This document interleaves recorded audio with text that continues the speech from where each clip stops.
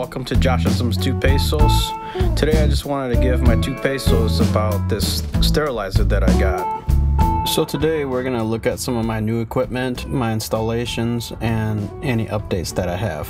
So I looked online and I did not see any videos on the Oase ClearTronic UVC 7-watt sterilizer. So according to this label here, this sterilizer should be suitable for aquariums up to 66 gallons. I'll be putting it on my 40 breeder, so it should work just fine. The purpose of this video is to do a simple unboxing so that everybody can kind of see what's inside the packaging, and I'll also be doing a simple install. The reason why I purchased this sterilizer is because the Oase brand is famous for their filters. So I figured that I'd give their sterilizer a try. Here are some of the usual items inside the box. I compared the specifications of this sterilizer to others that claimed to be able to sterilize bacteria as well as algae. A competitor's sterilizer with similar specifications claimed that their sterilizer is able to sterilize bacteria as well as algae with similar wattage. But the Oase sterilizer was more affordable and more available. So why would somebody need a sterilizer? If you ever have cloudy water, it could be because of an algae bloom or a bacterial bloom. Now what a sterilizer does is it stops the microorganisms such as bacteria and algae from reproducing. It doesn't actually kill these organisms, it just causes them to be sterile. These microorganisms have short life cycles and they die off within a few days. So even though these one-cell microorganisms have short life cycles, some people still struggle with cloudy water, and that's because these microorganisms multiply really fast. So you may ask, how does this work? When the water passes through the sterilizer, it has an ultraviolet light that sterilizes these microorganisms. So they're not actually dead, but they can't reproduce. So from my research, sterilizers with less wattage will only be able to sterilize algae and not bacteria. So before you install your sterilizer, you want to plan where you want to install it. Due to the fact that you have to maintain and clean your sterilizer once in a while, it makes sense to install it after the filter. Because if the quartz glass gets dirty, the UV light will not be able to sterilize anything. Alright, so let's get right into the installation. So I gotta think about all my plumbing. I gotta think about my CO2, my regulator, my reactor. I gotta think about the position of the sterilizer. And so it's saying here that we can't install the sterilizer upside down on the top or upside down on the side. So we could install it horizontally, but it needs to be installed facing up. It cannot be installed horizontally facing down. And it could be installed vertically, but it needs to be facing up. Another thing that I wanted to point out is that we have to know the direction of flow. So the bottom one is the input and the top one is the output. So this is important when you're thinking about your plumbing.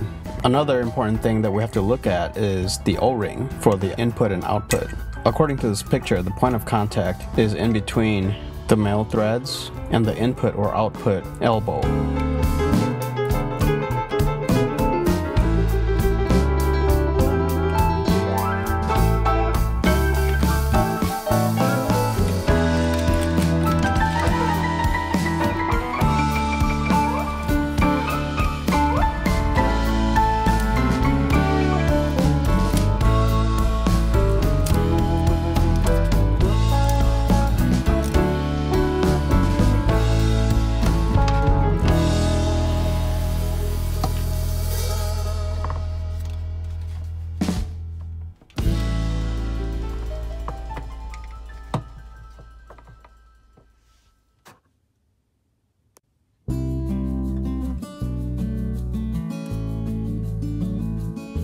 The next thing I wanted to look at is the mounts.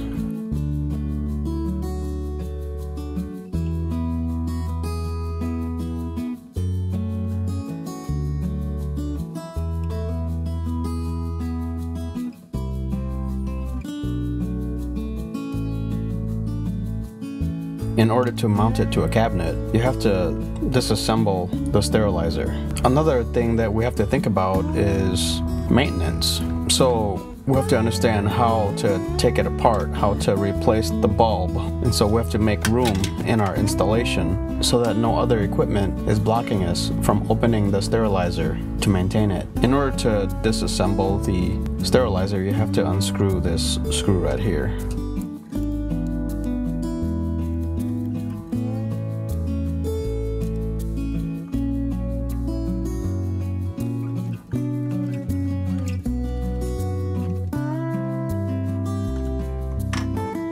And then you just pull out this glass quartz.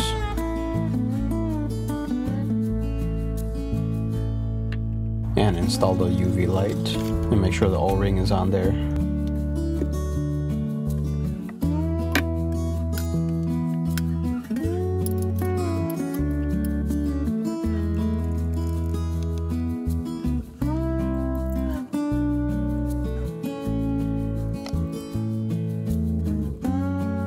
After I reinstalled the quartz glass, I made sure to clean it.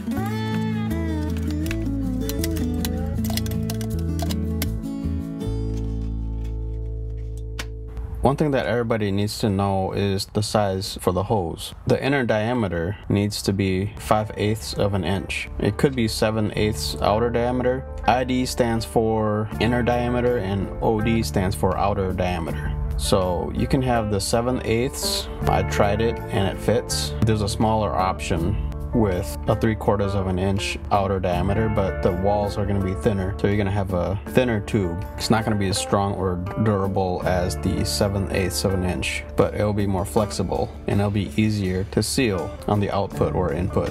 But then since it's flexible, it's also more susceptible to bending or folding. So this sterilizer uses this compression fitting. The way it works is you first tighten the nut to the sterilizer, and then you put your hose on, and then you reverse the nut. And by reversing it, you're actually compressing the hose, and that creates a seal.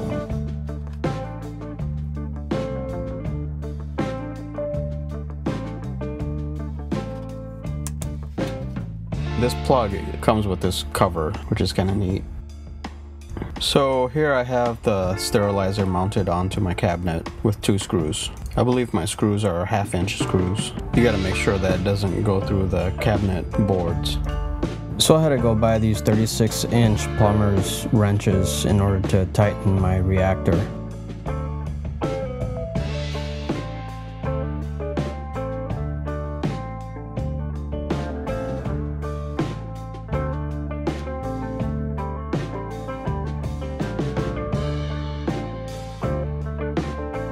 I had to use these nylon spacers behind this bracket in order to allow room for the ball valves and the PVC unions.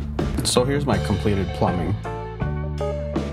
And I installed a union above the sterilizer so that whenever I need to maintain the sterilizer, I can remove my plumbing to make room to maintain my sterilizer. I installed a ball valve on top so that I can turn off the water for maintenance.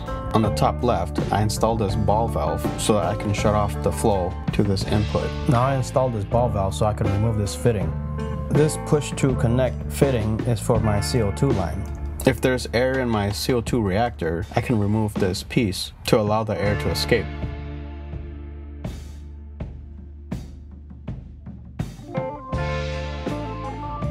On the top and on the bottom, I've installed 2 unions so that I can easily remove the CO2 reactors for maintenance. In case the clear PVC gets dirty, I can easily remove the CO2 reactor without removing the entire plumbing. And I especially do not want to remove the screws for the brackets every time I maintain it. I installed a lower ball valve in order to drain my plumbing, and I installed a union so I can attach tubes for water changes. So here's the reactor installed, and I do have water in the system.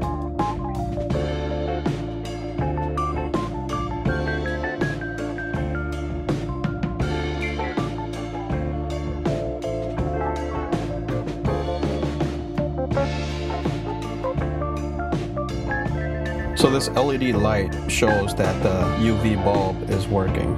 If the bulb is dead, the LED would not turn on. I've added these hose clamps in order to ensure that there's no leaks. At first, it might not leak, but after a while, it always leaks, especially with a lot of maintenance and moving things around. This middle tube here is my CO2 reactor's bypass. I can control the bypass with this ball valve here.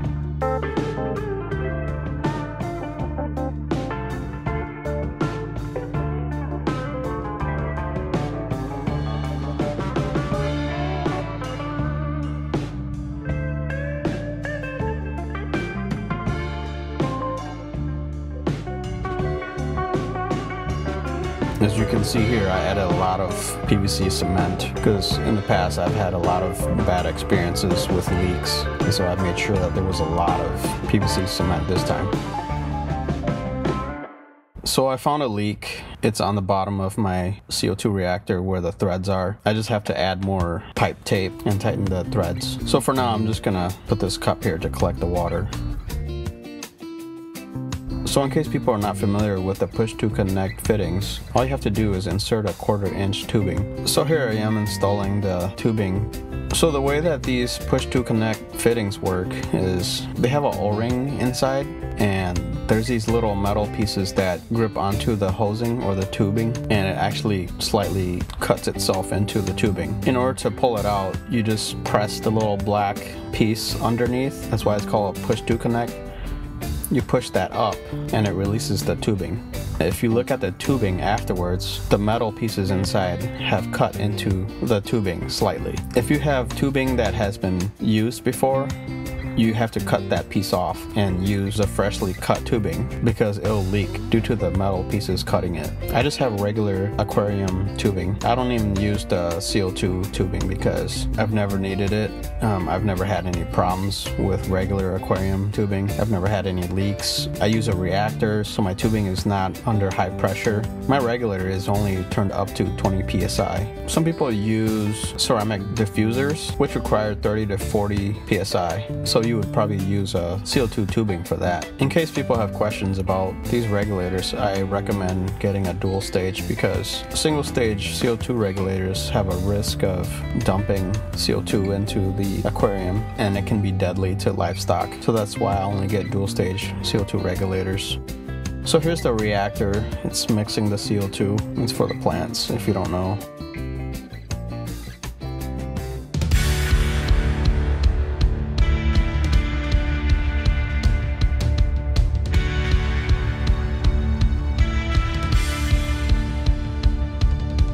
Here's my aquarium.